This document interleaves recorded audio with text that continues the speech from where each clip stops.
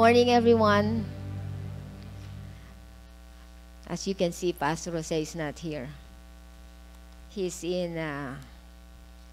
and James are in Oklahoma helping Joseph out. So once again, I'm so blessed to be able to minister the word with you. Let's open our Bibles to Psalm 121. I lift my eyes towards the mountains. Where will my help come from? My help comes from the Lord, the maker of heaven and earth. He will not allow your foot to slip. Your protector will not slumber. That is so nice. God doesn't sleep. Indeed, the protector of Israel does not slumber or sleep. The Lord protects you. The Lord is a shelter right by your side. The sun will not strike you by day or the moon by night. The Lord will protect you, thank you so much, from all harm. He will protect your life. The Lord will protect your coming and going, both now and forever. Let's pray. Father, we thank you so much for this wonderful psalm, Lord. Lord, thank you for making it a reality in our life that you are a protector. And as we open your word, Lord, and look at how you have been demonstrating your protection to us, I pray, O God, that we will have an open heart that is always grateful and appreciative for everything that you have done. In Jesus' name we pray. Amen. You know, this psalm, Psalm 121, a part of the services of the Anglicans, I think Protestant, Catholic, and then they have set it to music. Okay, hold on, let me just take a sip.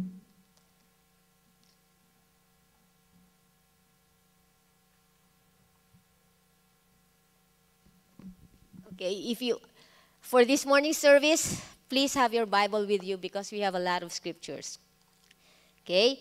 And so, if you will look at your Bible from Psalm 120, turn to Psalm 120, right beside 121, of course. All the way to Psalm 134. Do you notice what is so common in all those Psalms? Let me see how good you are, guys. What is the common thing from Psalm 120 all the way to Psalm 134? Yes, very good. It says there a song of ascents. So, why are they called a song of ascents? Okay? When you say that you are ascending, what does it mean? You're going up, right? Like in music, when your voice is ascending, the tone is going higher on the keyboard or on the octave. Now, when you say the opposite, when you are descending, what are you doing now? You are going down. When I was doing my outline, I was reminded of the Korean drama that I watched, right? How many of you watched what's that? Crash Landing? No one? No, Jessica and I, we watched it. Maricel, ayaw niyo pang umamin. Irene, okay. Oh, of course, Shai is my classmate. We are the only romantics in this room. Okay. So supposedly the heroine, she did not fall from the sky. She descended from the sky. Okay? And so going up, like you ascend to, what's the famous mountain in Nepal where everybody has it in their bucket list to climb? Mount Everest. Okay. And so the reason why it's called a song of ascent from Psalm 120 to 134, can you show us a picture, please? Okay, where does my help come from? What's the first action that's being done in verse 1? Lifting my eyes to the mountains. So mountain is supposed to be high, okay? And so what does this refer to? This refers to, we have a picture? This refers to Mount Zion. Okay? Mount Zion is where Jerusalem is, right? And during those days, in the Old Testament, what do they do in Jerusalem? What do they have in Jerusalem? The temple. And so, God has mandated Israel to go up to the temple. How many times a year? Okay, 3 times a year. Our ministry of the men and women called, matagal na hindi nag-meeting, di ko na maalala. Okay, the tent makers, it started because Pastor Jose encouraged the men to do this. What are those 3 festivals that that Israel was supposed to be celebrating 3 times a year? Okay. Open your Bibles to Deuteronomy 16:16. Okay? All your males are to appear 3 times a year before the Lord your God in the place He chooses. And what's the choice of place of God? What was the choice of place? The temple in Jerusalem. Okay? The festival of the unleavened bread, the festival of weeks, and the festival of shelters. It says here, what is the requirement when you go to the temple? What is the requirement? No one is to appear before the Lord empty-handed. What does empty-handed mean? Okay, your hand doesn't have anything. That's empty-handed, no offering. So do not appear before the Lord empty-handed. Do you know that in this church, I personally very blessed because we have a member here who, if I am not mistaken, whenever they come to church, they never fail to come to the Lord empty-handed. No, mali English ko. They never fail, tama ba? They never fail to come to the Lord empty-handed. That means every service, if I'm not mistaken, they always have an offering aside from their tithe. I am so blessed because even me myself, I'm not able to do that. And so verse 17 says, everyone must appear with a gift suited to his means. That means to say, based on your ability.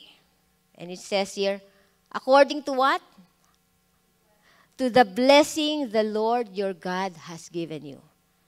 So that means to say, God doesn't require equal offering or equal tithe. It's what? Based on the blessing that you receive. So if you have no job, does God expect you to give an offering or a tithe? No. But if you are earning or you have an increase or you have rental, you have extra income, God is expecting something from that because it belongs to Him. Okay? That's why I'm going through this is because we are not able to claim God as our protector. By the way, my topic is God, our protector. If we are not able to do all these things that is required out of us. Because some of us, we expect the promises, we claim the promises, but we will never get it unless we become obedient to what God says. Okay? We will see that because we will be studying the life of David this morning and later on tonight. Okay, so when they went up to you see that's Mount Zion. Okay, that's the area where bumilib ako kay Sister, what's that? Sister Eden. Sister Eden's not here. Oh, the old people that came with us to the trip to Israel. Ate Mina. Okay? Can you imagine? We went over 2,000 feet above the ground. We went up the mountain, up to Mount Zion, and we went around it. And that's the Temple Mount. If you will be able to see, do you have a picture a little bit to the right? Okay, that's the old ruins already. But in the Temple Mount, you will see there, we saw the 2 gates where you can Google it. Look at it. Look for the pictures in your computer. That's the gate where Jesus is going to be coming back. That's where he will land, and that's where he's going to come back for his kingdom, where he will establish Jerusalem. That's why we'll also learn today why Jerusalem is such a significant place in our lives. Okay, although we are not from there, it's very significant. That's where Jesus will be coming back. That's why Pastor Jose will always teach us that our timetable is based on what's happening in Israel. And it looks like he is coming soon. Okay? They're trying to make peace, but we know that's only false peace. And so these Psalms, Psalm 120 to 134, whenever the pilgrims are going up, that's why it's a song of ascents, to the temple, to Jerusalem, they would be singing these psalms. They set it to music. Okay? That's why I lift my eyes towards the mountain. What's the name of the mountain that he is referring to, the psalmist? Mount Zion. Can we say it? Mount Zion? Okay. So now I want you to turn to Psalm 87. It says here, the city he founded is on the holy mountains. The Lord loves Zion city gates more than all the dwelling of Jacob. Glorious things are said about you, the city of God. That's why Jerusalem is also called the city of God, the city of David, because David was the one who conquered that. Okay? So Mount Zion is the reason why they lift up their eyes to the mountains, because Mount Zion is the place where Yahweh or God dwells in those days. Because of course now we know God dwells in our hearts. Okay? Turn your Bibles to Isaiah 8:18. Here I am with the children the Lord has given me to be signs and wonders in Israel from the Lord of armies who dwells on. You're not reading your Bible. Who dwells on? Mount Zion. Okay? That's Isaiah 8:18. Okay? I have 21 pages of outline. Okay, Psalm 74, verse 2. Remember your congregation, which you purchased long ago and redeemed as a pride for your own possession. Remember Mount Zion, where you dwell. Okay, so we have established that Mount Zion is the place where God dwells in those days. Okay? And also the place where he is king. Turn to Isaiah 24, verse 23. Okay? The moon will be put to shame and the sun disgraced. This is talking about what's going to happen in the last days. Because the Lord of armies will reign as king on Mount Zion in Jerusalem, and he will display his glory in the presence of his elders.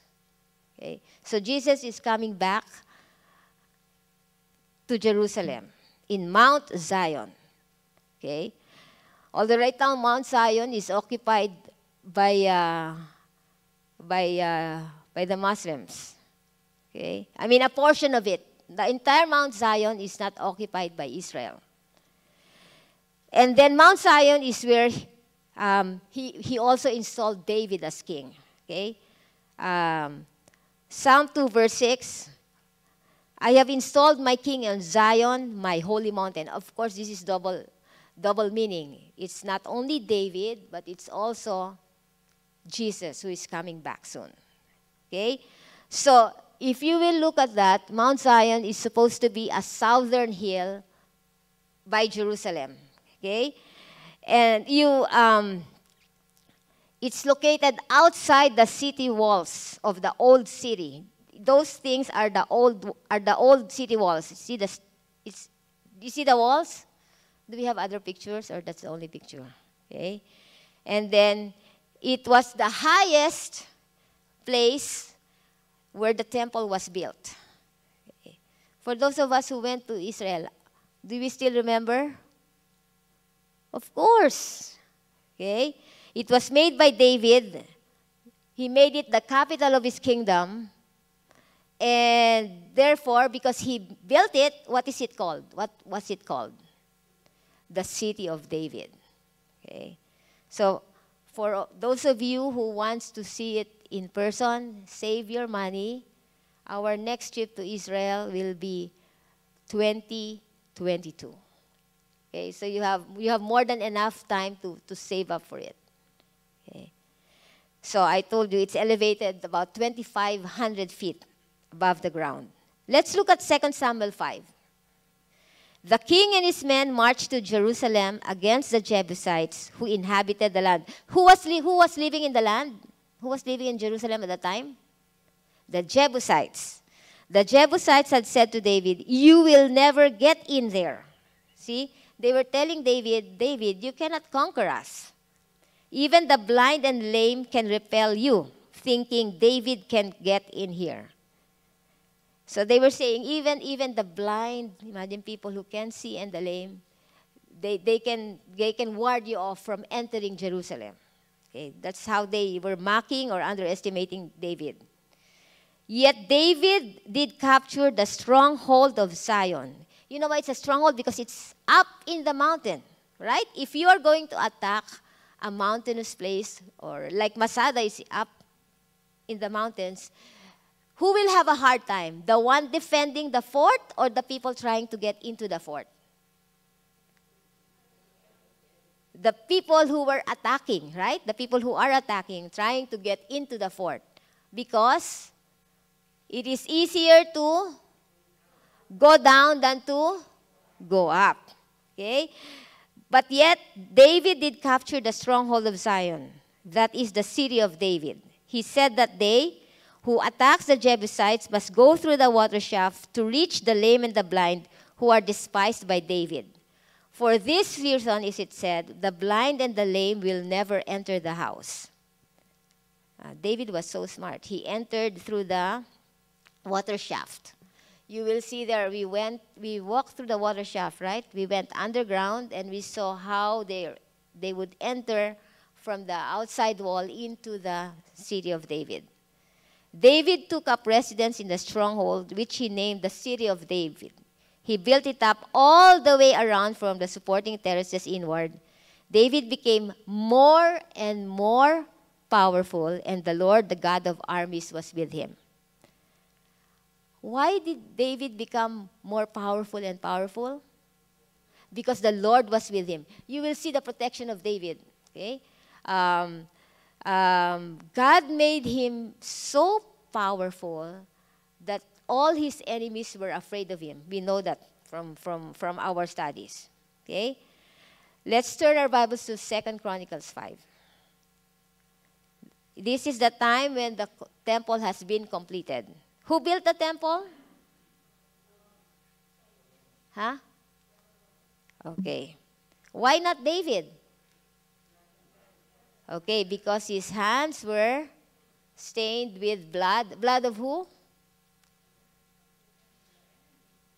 Blood of who? Whose blood stained the hand of David? Huh? Uriah. Right? It didn't bother God that he killed his enemies. What bothered God was he arranged for the killing of Uriah. David didn't actually kill Uriah, but he arranged for the killing of Uriah. That's why even here for murder, you don't have to do the actual killing, but you can be the person who paid for the killing. You are still considered a murderer. So 2 Chronicles 5, verse 1, so all the work Solomon did for the Lord's temple was completed. Then Solomon brought the consecrated things of his father David, the silver, the gold, and all the utensils, and out them in the treasuries of God's temple. Okay. At that time, Solomon assembled at Jerusalem the elders of Israel, all the tribal heads, the ancestral chiefs of the Israelites, in order to bring the Ark of the Covenant of the Lord up from what? From where? From the city of David, that is Zion, going into where was the Ark of the Covenant going? Okay, the temple. Okay, remember John spoke about the Ark of the Covenant last Friday? What was inside the Ark of the Covenant? Aside from the 10 Commandments. Huh? Oh, the staff of Aaron. And then? Okay, a jar of manna. Okay, and what was guarding the Ark of the Covenant? The two cherubims. Okay, and so that was the story. David wanted a place for the Lord, so he took the.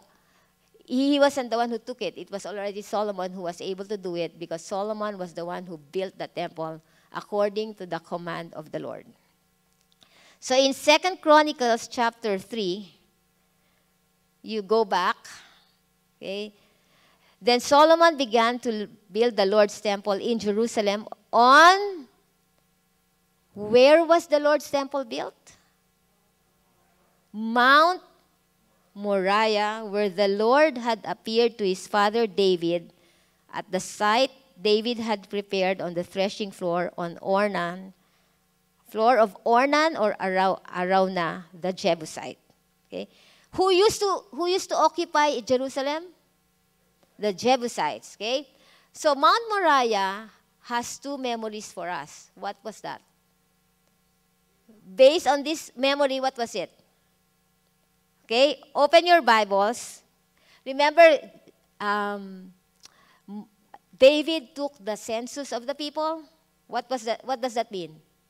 He had the number of soldiers of Judah and Israel counted. And then that upset God. Why did it upset God that David took a census? Okay, because David was saying, we were victorious in all our battles because of the men and because of me. I'm the leader. He failed to put his trust in God. Remember, all this time, prior to this census, David was always putting his trust in God. That's why God was always helping him, because he was fully trusting God. Look at 1 Chronicles 21. Okay? Verse 13. David answered God. So this is after David took the census. I'm in anguish. Please let me fall into. He was in anguish because he knew he upset the Lord. See, look at the heart of David. He knew right away when he does something that would upset God, and it puts him in anguish. Okay, that means to say he gets hurt too when he hurts God. Hopefully, all of us are the same. But then, God told him, di ka makakalusot, David, because you took away your trust from me. You will be punished for it. And so God gave David 3 choices. Number 1, a 3-year famine. Number 2, what's number 2? What's the number 2 choice? He will be pursued by his enemies. And number 3 was 3 days of plague. Is it 3 days or 2 days of the plague? How many days of the plague? 1 Chronicles chapter 21. Okay, so he was given 3 choices and he had to choose one. And David said, please let me fall into the Lord's hands because his mercies are very great. Don't let me fall into human hands. You see? Because why does David doesn't want to be at the mercy of man? Because man is unmerciful. What's unmerciful in Tagalog? Malupit, walang awa, walang patawad. So then the Lord sent a plague on Israel because he chose the plague. Because God was the one who sent it. And 70,000 Israelite men died. Can you imagine that much? Then God sent an angel to Jerusalem to destroy it. But when the angel of the Lord was about to destroy the city, God relented concerning the destruction and said to the angel who was destroying the people, enough, withdraw your hand now. So he told the angel to stop the destruction. Then the angel of the Lord was then standing at the threshing floor of Ornan the Jebusite. When David looked up and saw the angel of the Lord standing between heaven and earth with his drawn sword in his hand stretched out over Jerusalem, David and the elders, clothed in sackcloth, fell face down. Okay? David said to God, wasn't I the one? Look at the heart of David. He was telling God, Lord, I'm the one who sinned. Wasn't I the one who gave the order to count the people? I am the one who has sinned and acted very wickedly. But this sheep, what have they done? Okay. What have they done? Lord my God, please let your hand be against me and against my father's family, but don't let the plague be against your people. Okay? What's the common reaction of a guy who sins against God or somebody who is caught in sin? Here we see David owing up to his sin. A lot of people denies, passes the buck, blames others, etc., etc., etc. But here David, that's why his heart is really after God's own heart. Okay? He doesn't want the innocent, right, to be adversely affected. He was owing the sin and was telling the Lord, ako na lang. Okay? Who does he remind you of? Okay, Jesus. Okay? He owned the sins of the world. Who else? Okay, Moses. Remember when God got upset with Israel too? Moses says, no, let me. Right? He was even pleading to the Lord, what if you find only this much people? They're righteous people. Will you still send destruction? Okay? So verse 18, so the angel of the Lord ordered God to tell David and set up an altar to the Lord on the threshing floor of Ornan the Jebusite. David went up at God's command, spoken in the name of the Lord. So look, David, okay, repented of him doing the census, and God, G-A-D, the prophet God, told David, based on God's command, that he should set up an altar on the threshing floor of the Jebusite. What's the name of the Jebusite? Ornan. Okay? And David followed suit, did it. And the Jebusite tried to offer the place for free to David. But David refused to take the freebie. Right? How many of us here will like freebies? But then, this is what he said. Let's look to 2 Samuel 24. Okay? Because Ornan was saying, oh, David, you can have my land. You can build your altar here for free. I'll even give you the sacrifice. The king answered Araunah, no, I insist on buying it from you for a price. This is so popular. For I will not offer anything to the Lord that cost me nothing. David bought the threshing floor and the oxen for 20 ounces of silver. He built an altar to the Lord there and offered burnt offerings and fellowship offerings.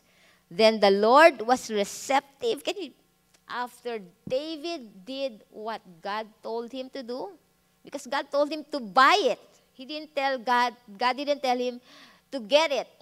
Okay? Or, pag binigay sa'yo, kunin mo na. Okay? David said, I will not what? I will not offer to the Lord my God. What did he say? Burnt offerings that cost me nothing. That's why, all of us here, we know that when we offer something to the Lord, it costs us something, right? That money that we could be giving to the Lord, it could cost us. It could be your payment for a credit card. It could be your utility bill payment. It could be your grocery money, right? Especially when money is so tight. But God doesn't want us to give something that does not cost us anything. And besides, the tithe that he asked for is something that doesn't even belong to us. It belongs to the Lord. Okay? The reason why I'm trying to say this is because, guys, I have told you the blessing of the Lord is flowing in this house. I am grieving because sometimes some people are not able to claim the blessings is because they are not fully obedient to the word of the Lord in terms of giving. If you only know how much, there is a song that says, exceedingly, abundantly, more than anything that we ask of or we could ever imagine. That's what's in store for all of us. Okay? Then He will be your help. That's why it says here, where does my help come? I lift my eyes to the mountains. Why are you lifting it to the mountains? Because that's where my help comes from. Don't expect an answer from the mountains if you are not doing what He's telling you to do. It's like the teacher will not give you an A if you don't submit everything or you do not get an excellent grade in your test. And so the second thing that Mount Moriah reminds us of, that's the place where Abraham was commanded by the Lord to sacrifice his only son, Isaac. Let's turn our Bibles to Genesis chapter 22. You know, I appreciate the stories of the Bible whenever I see it in black and white. That's why I want you to open your Bibles. This is the sacrifice of Isaac. So after these things, so God gave Abraham success, God gave him prosperity, and most of all, God gave him Isaac. After these things, what did God do to Abraham? Tested and said to him, Abraham. Okay, sagot agad si Abraham. Here I am, he answered. The next line is what is a little bit, took a lot of faith. Take your son, he said, your only son. See, when God told him to sacrifice Isaac, God even told him, it's your only son. So Abraham, when he followed God, that commandment of God, he knew the facts. It's not that God was hiding something from him. There were no tricks. Your only son, Isaac, whom you love, go to the land of Moriah and offer him there as a burnt offering on one of the mountains I will tell you about. What mountain was that? Okay, just Mount Moriah, because it's in the land of Moriah.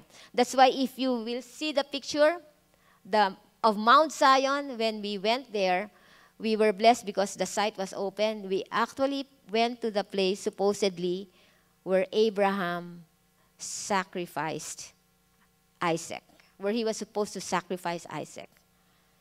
And then there you will find the city of David, where the temple of Jerusalem is.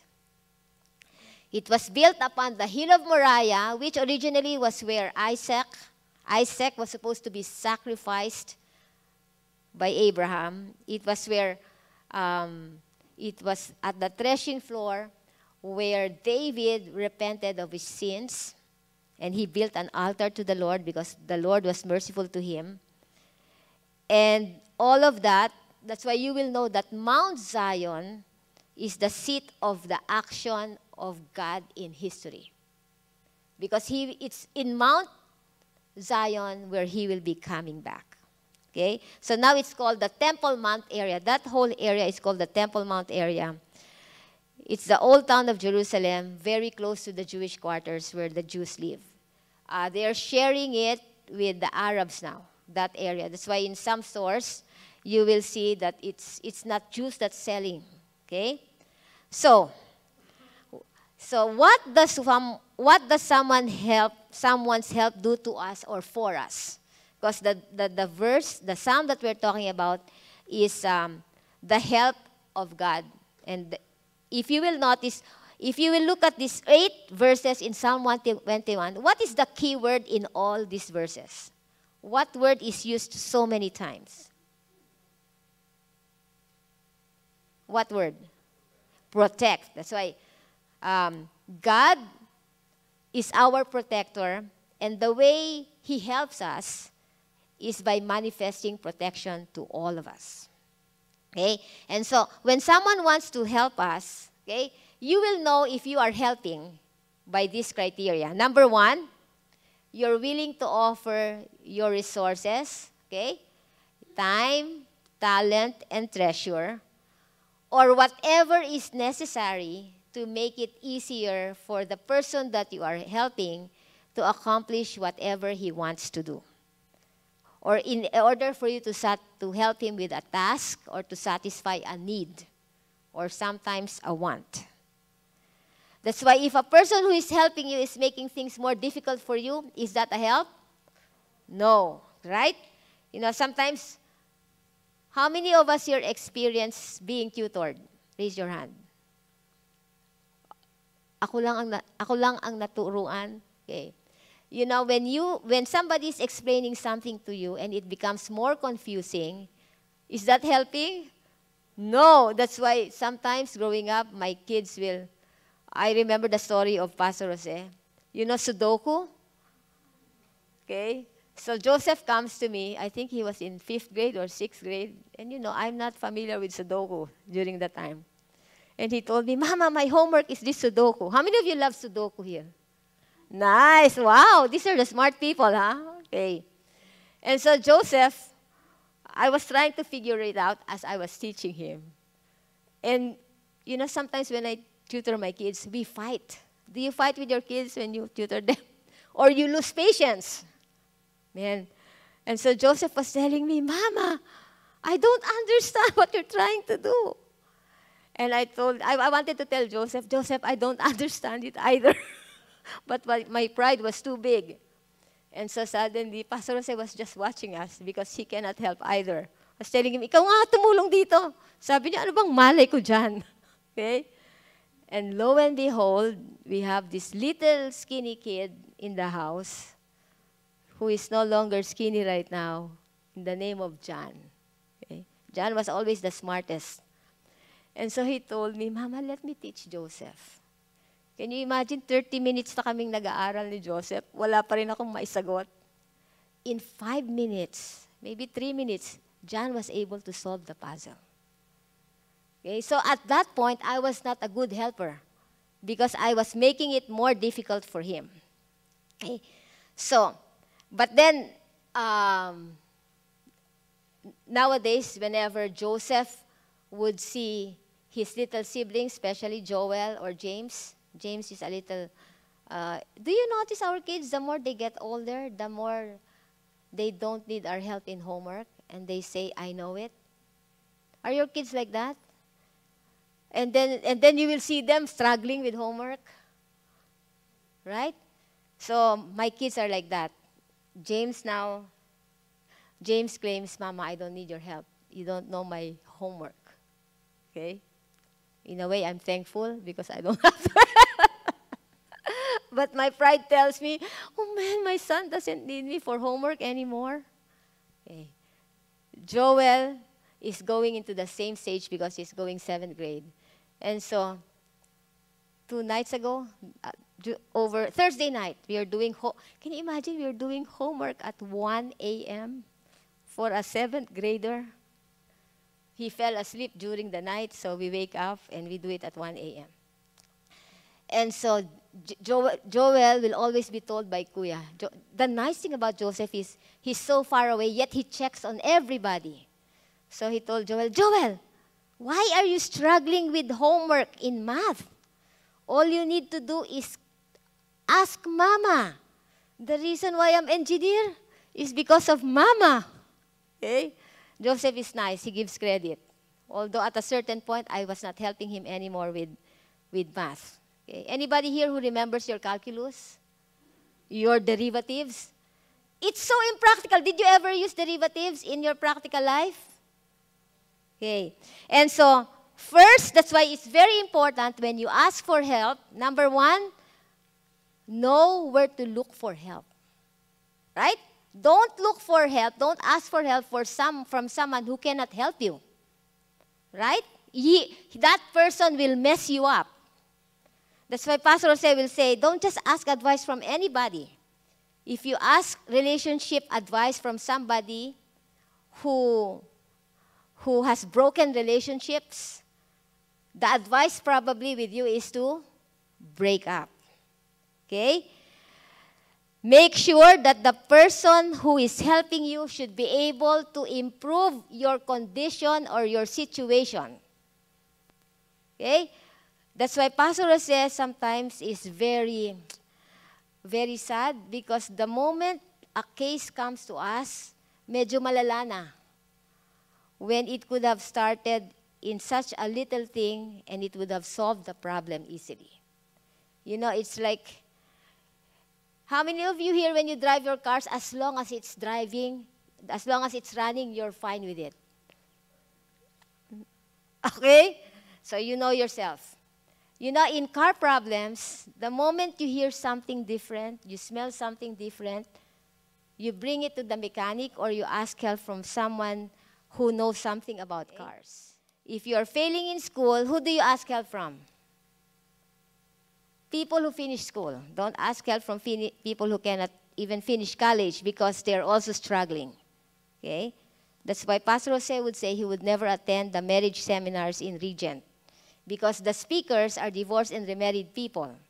They don't know anything about keeping a husband or keeping a wife. So what's the first thing when you ask for help? Okay, make sure you know you go to the right person. Okay? Number 2, make sure, even if you have the right person, but if that person is not willing to help you, it's also useless. Right? They can be able, but they are not willing, they will not also be you will not be able to get the help that you need. Right? You know, if you go to Bill Gates and you need $100,000, is he able to help you? Of course, what's 100,000 to him, right? But the question is he willing to help you? Right? It's the second important question. You know, the reason why Pastor Jose and James are in Oklahoma today is because my son moved apartment. Okay? My son was telling me, Mama, I have a big housing, because I told him, Joseph, please, don't increase your rent. You don't need a bigger place. You're only one person. Why do you need a 2-bedroom? You know, why do you need a bigger place? Iloko ko pa nga, meron ka bang tinatago dyan? Okay?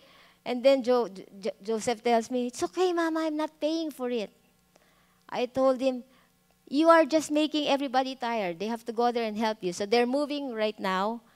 And last night, I saw my husband on FaceTime. I told my husband, sweetheart, you look 10 years older.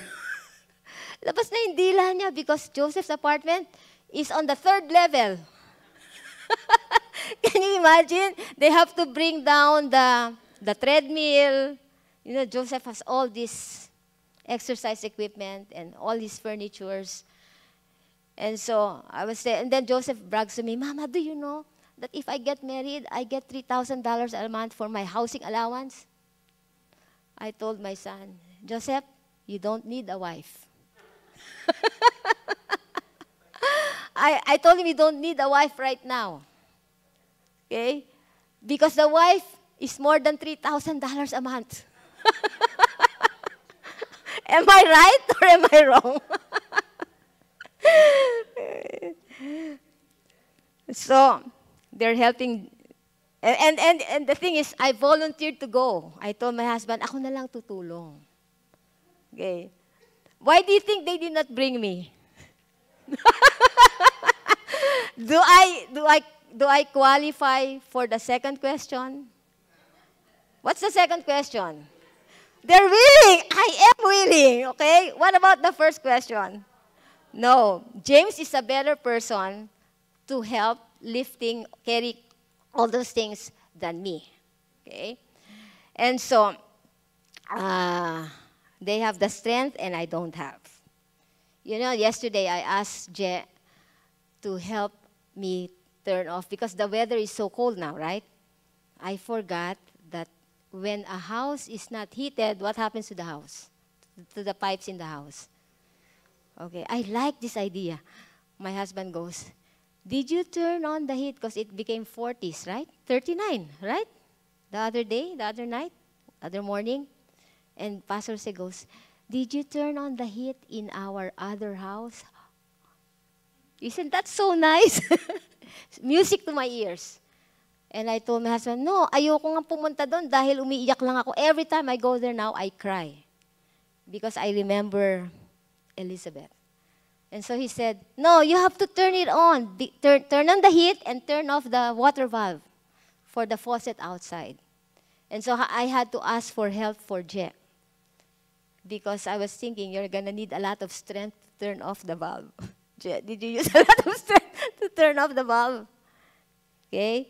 And in as much as talking about help, I would like to thank the people who helps me a lot. You know, my dream is to have a new kitchen for 3 years ago. And so I've been collecting countertops. I was able to get quartz countertops. And Pastor Jose keeps telling me to move them away because he's fixing the yard and everything. And so I'd like to say thank you to Je. This is an advertisement, by the way. Okay? To Je, to Geoffrey, to Dave, to Daniel, to Alexis. Why is it that I mention them? Because they are able to lift the countertops, willing, o napilitan lang. Wala na akong pakialam doon. I'm sorry, I'm joking, okay? It literally, that's why here, my help, verse 2, what does the verse, can you please recite verse 2? My help comes from the Lord, the maker of heaven and earth. How can you get any much more, a better helper than that, right? That means to say God is really able because He made the heaven and the earth. If not, that's why you know He is all-powerful, because He had the power to make the heaven and the earth. That's why who are the people that you are most likely to ask help from? Your family? What did you say? Family? Okay.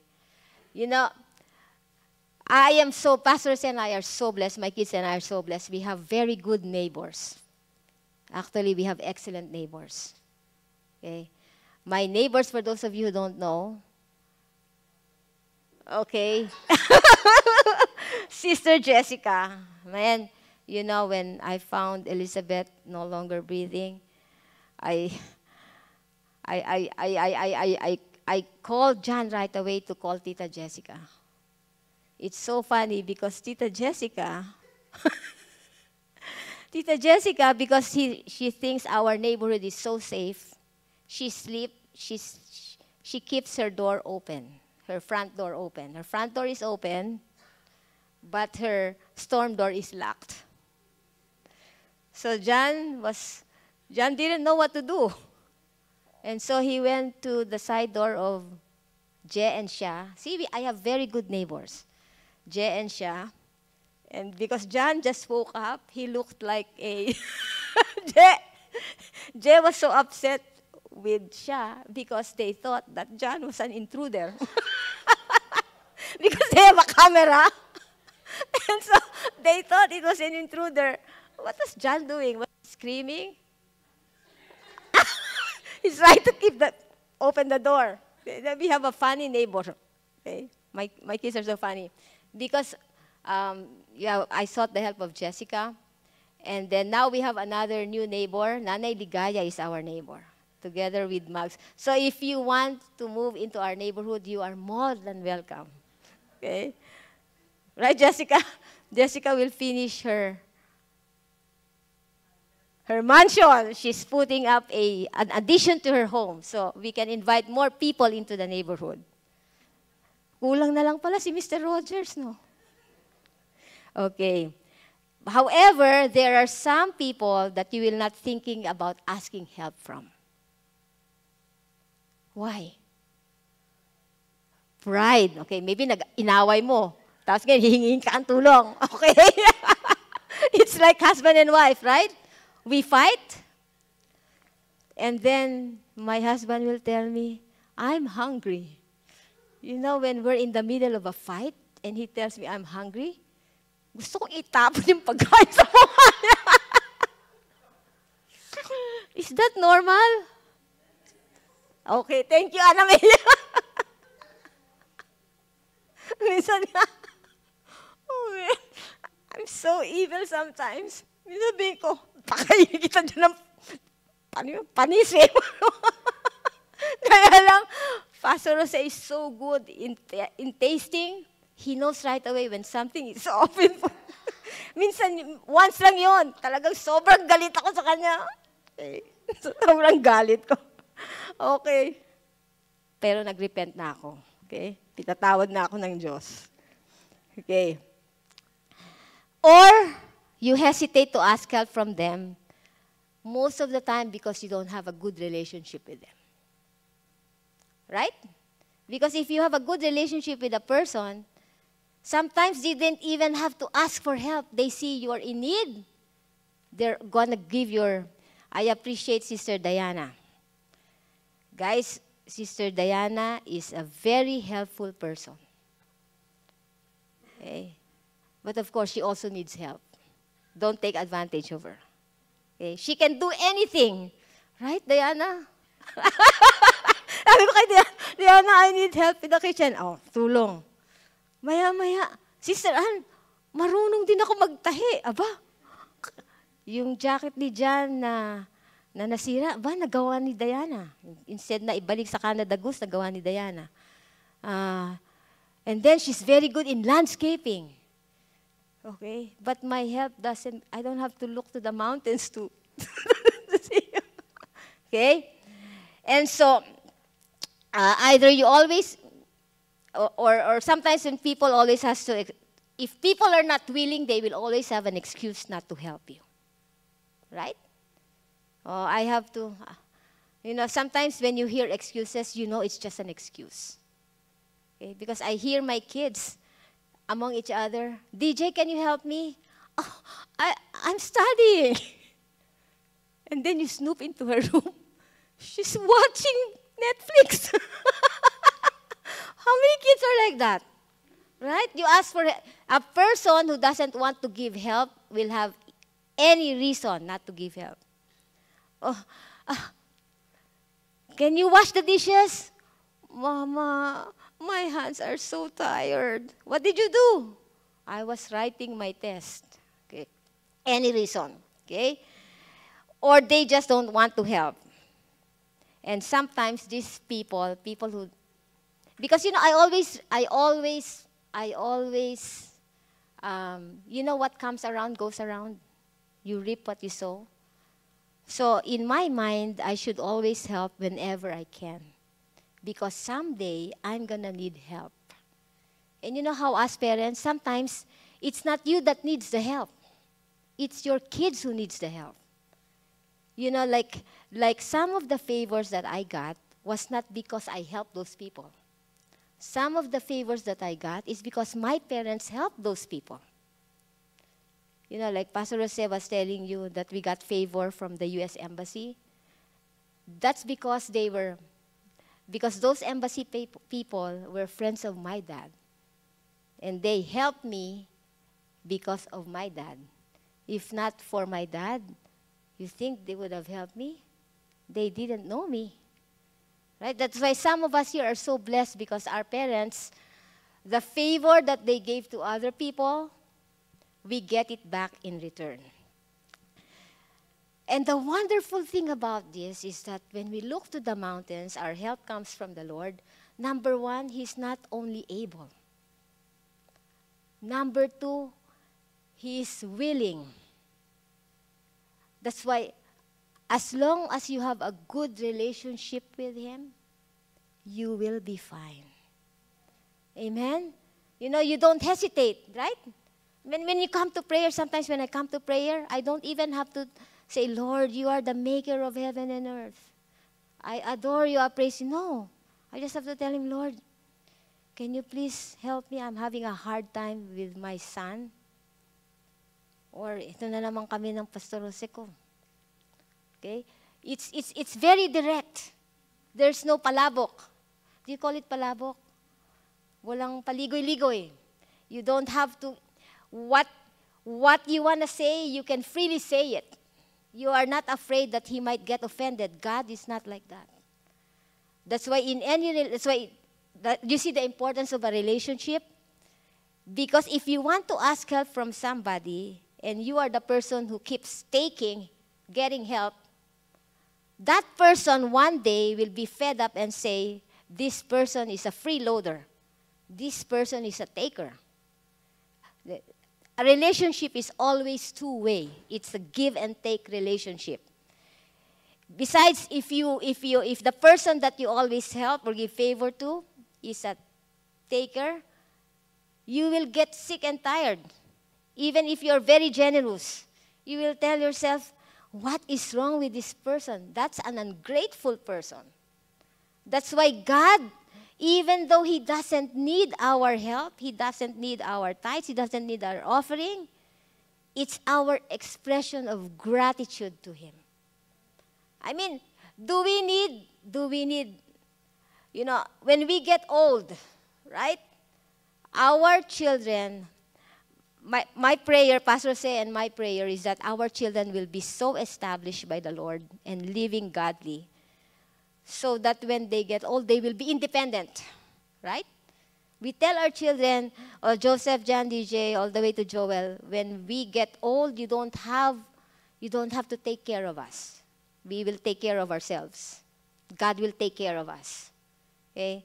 But, wag na kayo manghingi sa amin, di ba? If ever we give you, it's because we want to give it to you, or we are able to give it to you. But even if we old parents don't want to ask help from our kids, doesn't it make you feel good when your children gives you something? No matter how small it is. Sometimes DJ will tell me, like 3 days ago, DJ was telling me, Mama, I know you're so busy, you don't want to cook. Do you want, let's order Chipotle? Ano ka, DJ? Siniswerte. You know what my daughter said? Mama, I'm paying for it. That's the freebie that we like, right? When our kids growing up, my kids will just say, Mama, can I buy you a sweet tea from McDonald's, which is $1? But now I see my kids, sometimes I tell my kids, keep your money. I don't need those things. Keep your money. It's not that we're looking for something from them. It's just that we know that they appreciate us. They are great. It's not the amount. It's not the gift. It's the thoughtfulness. It's the action. It's the thought that counts. I even tell my kids, I even liked it when you were younger because I would get a card that is handmade from you. Now, some of my kids, they would give me a Mother's Day card. Minsan, wala pang nakasulat. Mama, sabi ko, how would I know who this... One time, I got a birthday gift. Can you imagine? The card was in Spanish. Hindi ko alam kung intentionally binili yun o napulot lang yung card. But still, I appreciate it. Because they wanted to give me something. See? Even our younger kids, I taught my kids not to be materialistic. It's the thought that counts. Kahit bottled water lang yan. When I come home and sometimes my kids will tell me, Mama, you don't have to cook. We'll cook dinner. I appreciate it when some young people here come on Monday nights in our house because my kids, they cook. They tell me, Mama, you don't have to worry about cooking. We'll take care of the food. Even if it's just chips and pinapakain nila. Okay? But what I'm saying is that if you want to be a big help, if you want help from other people, be a helper yourself. And our earthly relationships are the pattern for our relationship with the Lord. If we cannot help our friends, our family whom we can see, right? How can we help move the kingdom of God? The help that God needs is not in heaven. The help that God needs is on earth. And one of those help is service to the Lord. Pastor Jose and I are very appreciative of those who clean the church. I mean, look, Brother Willie painted the church during COVID. Okay?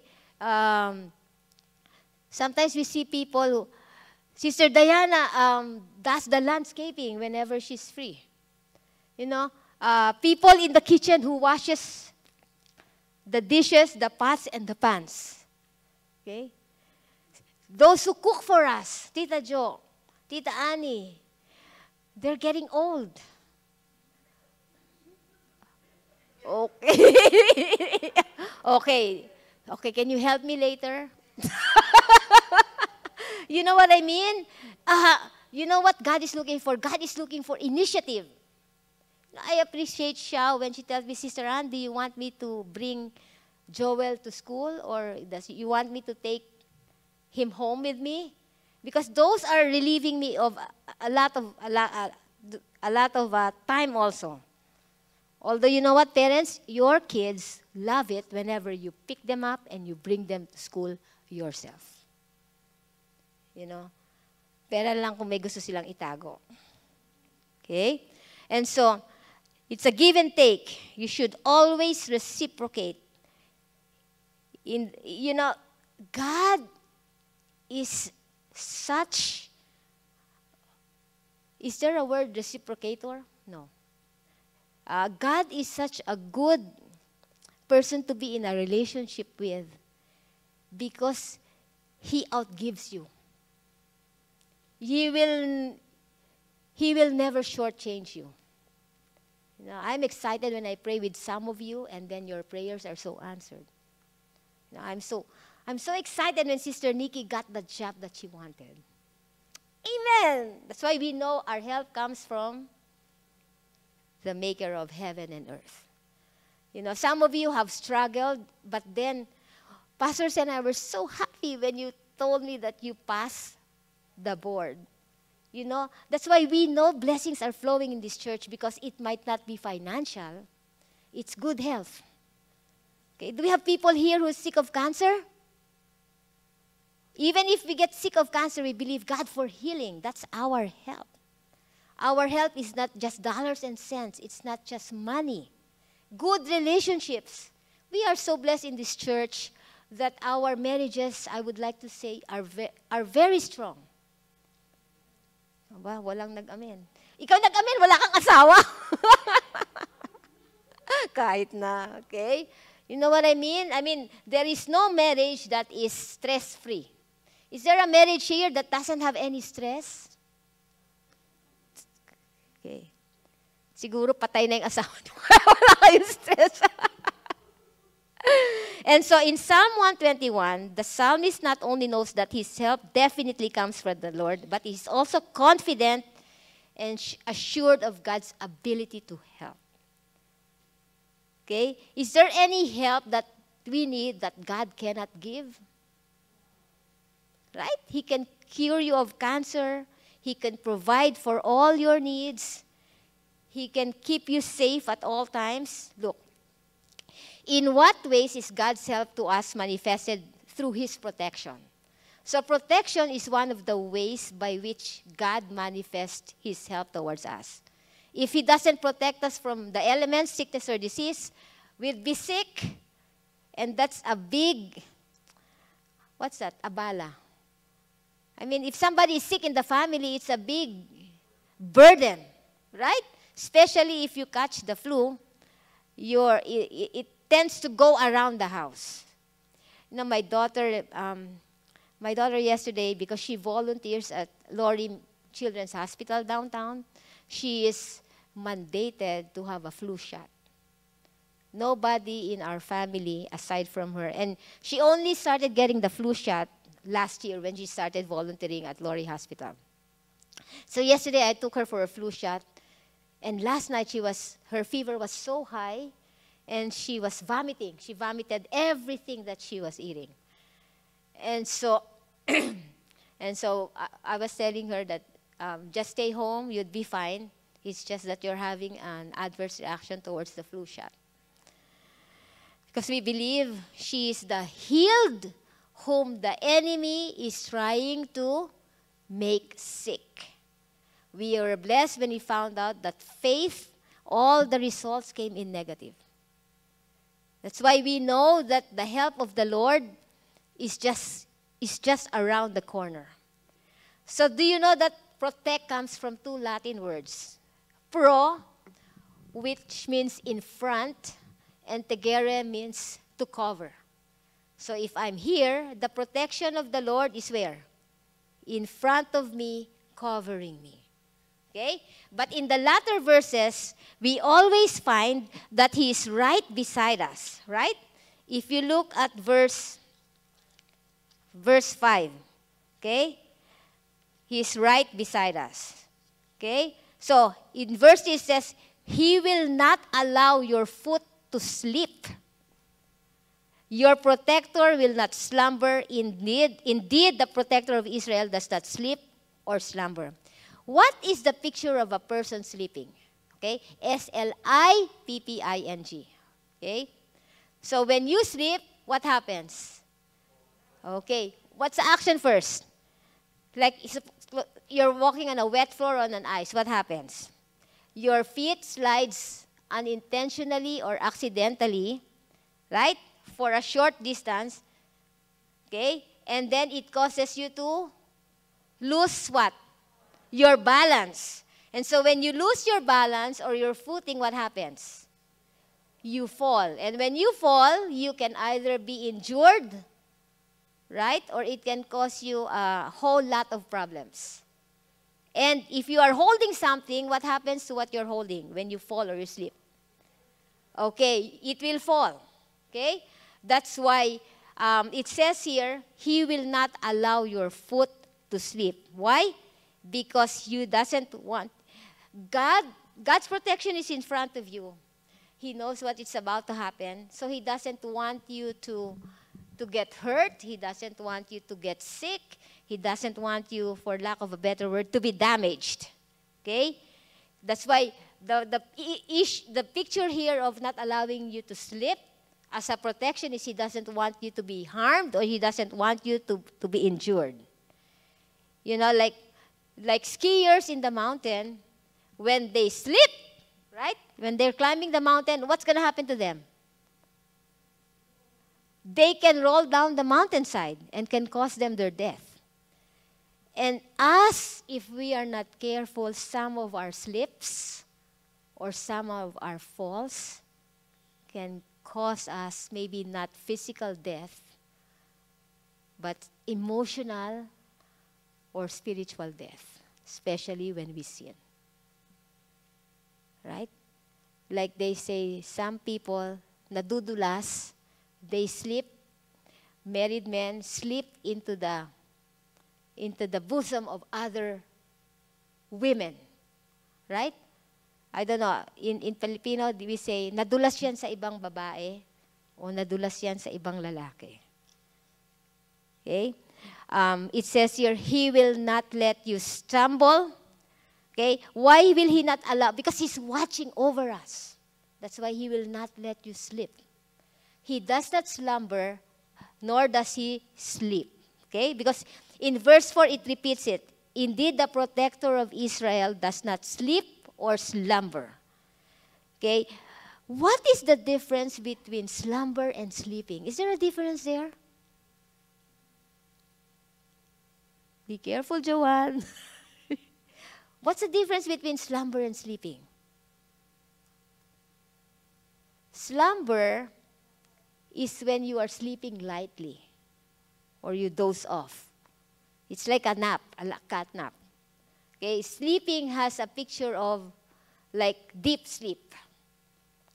Like you in slumber, you have not completely lost consciousness. Huh? Okay. But sleeping will have an idea that you have lost a little bit of consciousness because you're in deep sleep. You know, if you are only slumbering, you can still hear the noise around you. Right? You still know when somebody, you know, Pastor and I, sometimes we forget to lock our bedroom door. My kids, I have some kids who likes to use our bathroom. So they will think they're sneaking. But Pastor Jose is such a light sleeper. He will wake up and he will say, "Who is that?" Okay? Even when somebody, you know, if my kids go home late, he will still hear the car, tick, tick. So John will say, Papa, I went home this, what do you mean you went home? I heard your tick, tick at this time. Okay? We don't need a camera. Pastor Jose has eyes behind the back of his head. Kaya minsan, disadvantage sa akin yun. Sometimes when I shop, I will tell, and you know what I found out? It's not only me. There's some wives in this church, when they shop, you know, one time DJ told me, Mama, where did you go? I told my daughter, Mama, what did you buy? Nothing. Because I went inside the house without anything. Okay? My daughter tells me, Mama, we came home, worship practice is done, and you're not home, and you did not buy anything? I don't believe you. My kids know me. Okay, several days later, he tells me, Mama, you're wearing a new dress. So when did you buy that? I told my daughter, when I told you I didn't buy anything. Okay? Even Pastor Jose is my shopper police now. Okay? Shopping police. When I go here, he will tell me, is that a new? And I will tell Pastor, say, ano ka ba? Matagal na to. I'm not so good at lying, so my husband knows. Okay? Anyway, it says here, He will not allow you to stumble. The one who watches over you will not stumble. See? He will not only not allow us to stumble, that's NLT. The one who watches over us will not stumble. You know, sometimes when you say, bahawa ka dahil it's icy, I might slip. Right? Sometimes it's not only you who will stumble. Who will stumble? The one you are holding on to. Mamaya siya pang mag-stumble, ikaw pang madamay. Right? Or both of you. But it says in NLT, He will not allow you to stumble, but even the person who is watching you will never stumble, and that's God. Right? The difference between slipping and stumbling is that when you stumble, you hit while walking or running, you hit your foot on something. That's why what's going to happen? Okay, you will fall. Okay? You can lose your balance too. It's the same ending. You can get injured, you can get hurt, you can die. Okay? And so, how many of you are runners here? No runners? Okay. Biker. Hoping to be runners. Joseph told me, Mama, you need to exercise. No amount of exercise books, it will let you lose weight. And so I told Joseph, really for real, I'm going to exercise already. So Joseph told me, Mama, when you exercise, buy Lululemon. Okay? And because Joseph buys those, Pastor Jose tells him, you're like a girl. Why do you use that brand? Joseph will be watching. And so, I got a blessing. I bought Lululemon. Joseph was upset with me this morning. Said, Mama, you bought? Why didn't you use my card, my discount card? He's got a membership card. I told him, don't worry, Joseph. I had a discount coupon. Okay? And then Joseph told me, Mama, no matter if that's Lululemon, if you don't exercise and you just wear it, it's useless. So today I use it. Okay? But what am I saying is that when you stumble, okay, or slip, something bad is most likely to happen to you. But the nice thing is, the verse says, He will not allow your foot to slip because He doesn't slumber. He doesn't even take a quick nap. Indeed, the protector of Israel does not sleep. Or isn't that so comforting that God is watching over us, protecting us from all harm? How many times, if you look back in your past, you almost got killed? Naging, me, it's so easy. My remembrance is always the time that I got hit by a car. So many times God spared us from an accident. So many times spared us from sickness. So many times spared us from bankruptcy. You know when you make a wrong investment, it can wipe out your finances. But so many times, God is watching over us. You know why? Let's open our Bibles to 1 Samuel 2, verse 9. He guards the steps, okay? That means all our steps of His. Whose steps does He guard? His faithful ones. But the wicked perish in darkness, for a person does not prevail by his own strength. Verse 10, those who oppose the Lord will be shattered. He will thunder in the heavens against them. The Lord will judge the ends of the earth. He will give power to His king. He will lift up the horn of His anointed. It means He will give him strength. Okay? So here, the way God protects us is that He guards our steps. Right? Guarding here is a picture of looking at the security. What's the difference between the security guards in the Philippines and the security guards here in the States? Huh? Number one, do you see a lot of security guards here? In the Philippines, you enter a store, there's a CQ. Right? Ultimo sari-sari store yata may CQ. Right? That means to say, you need more security in the Philippines. And so what those CQ do? They keep an eye on you all the time. So sometimes it's so embarrassing because you think like you're going to steal something. Do you know that in, what's the Costco equivalent in the Philippines? SNR? Okay, do you know that in SNR there, you, like Costco or Sam's Club, you can only enter using with your wallet. You cannot bring a purse. Right? Because pastors and I went there and it says there by the door, no backpacks, no handbags, only wallet. That's how untrustful or suspicious the store owners are of the people who will be shopping. Because they cannot watch you all the time. You know, they say if somebody will shoplift, they will always be creative in shoplifting. They will do anything. They will do anything just to be able to shoplift. You know, I've seen on the internet where people will wear multiple coats just to be able to get out with that coat. Winona Ryder, she was caught shoplifting, was that a mink coat? Like in the tens of thousands of dollars. That's a rich person. She's a superstar. Huh? Klepto. Some people are sick. Right? I remember,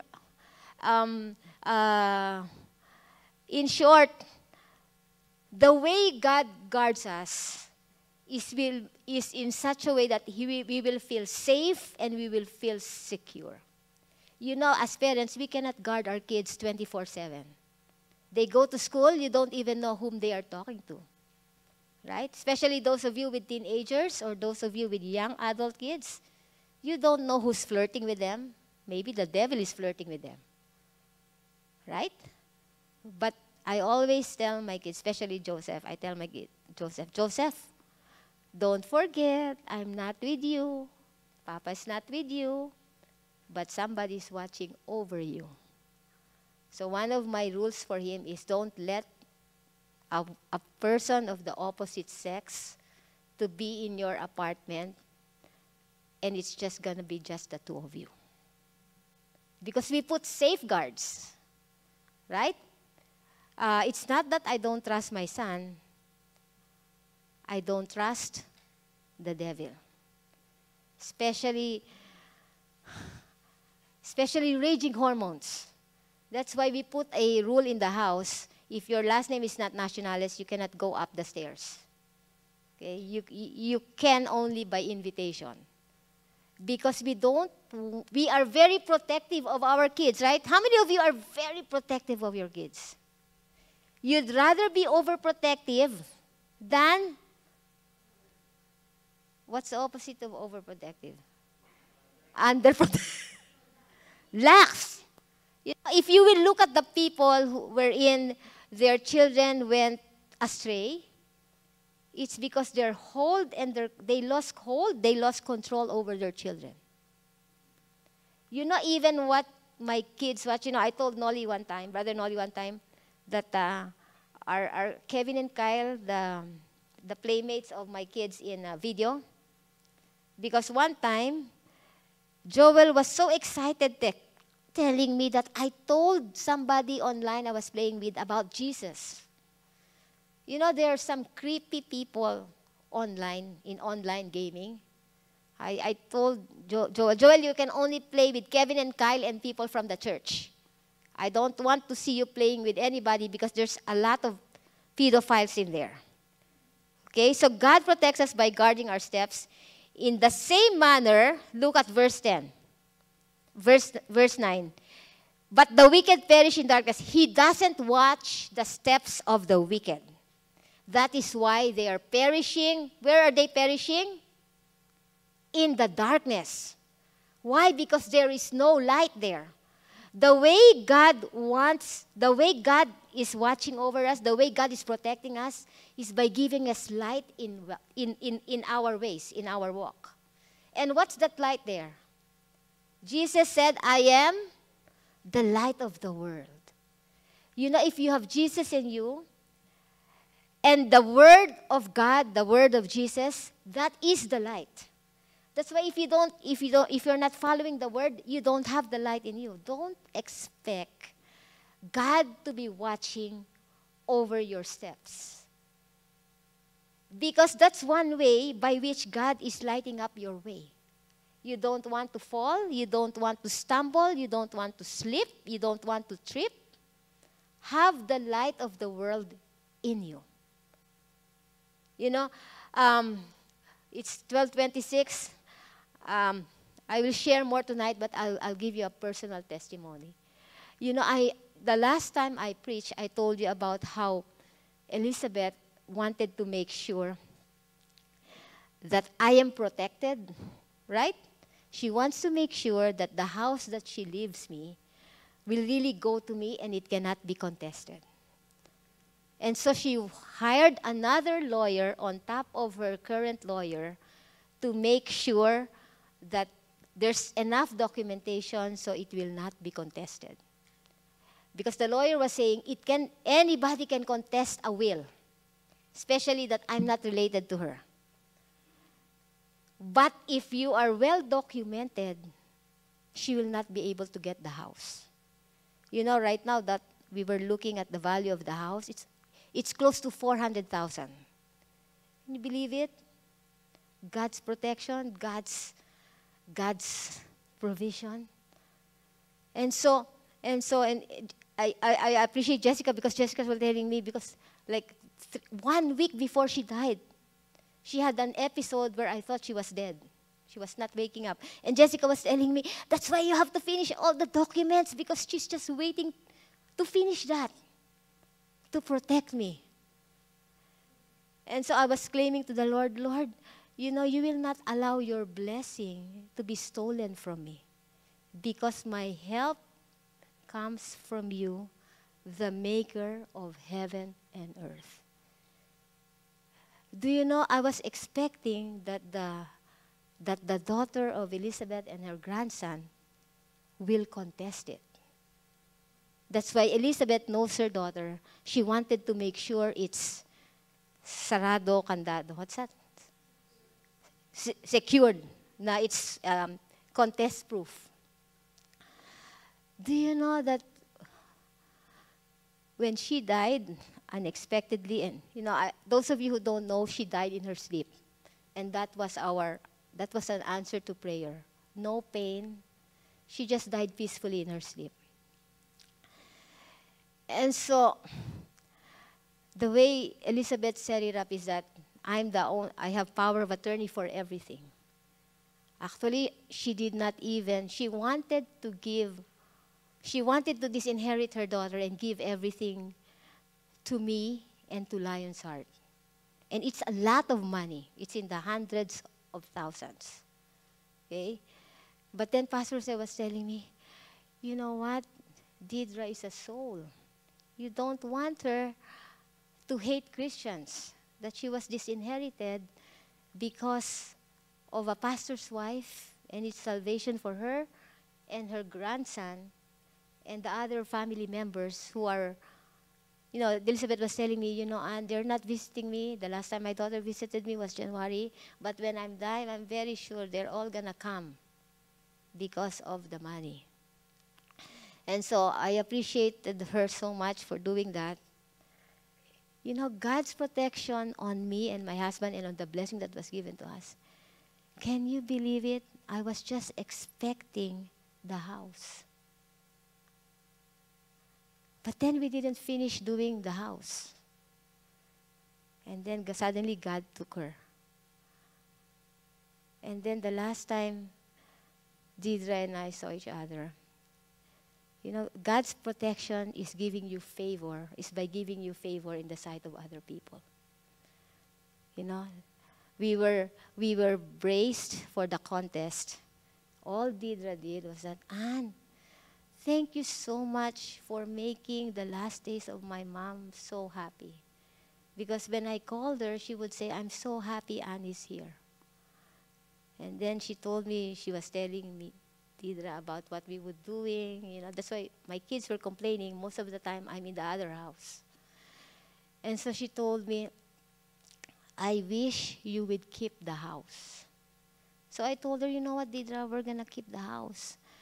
Because the reason why Elizabeth gave that, because she told me she wants that when I am old, I don't have to be like her, where I don't have a child across the street from me.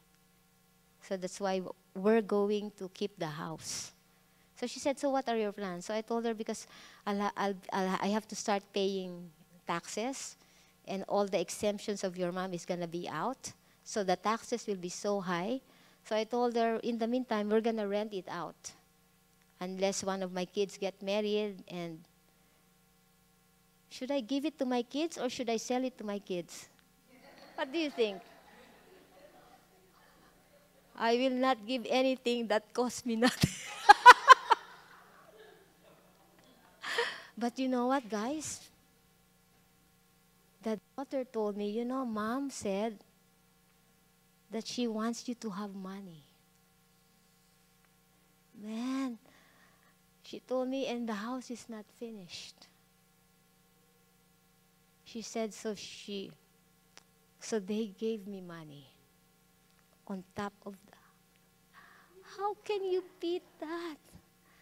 God is so good. That's an unexpected additional blessing. That's why I'm telling you, look up to the hills. We don't have to look to the hills anymore. God is in us. Through the Holy Spirit, He is dwelling in us.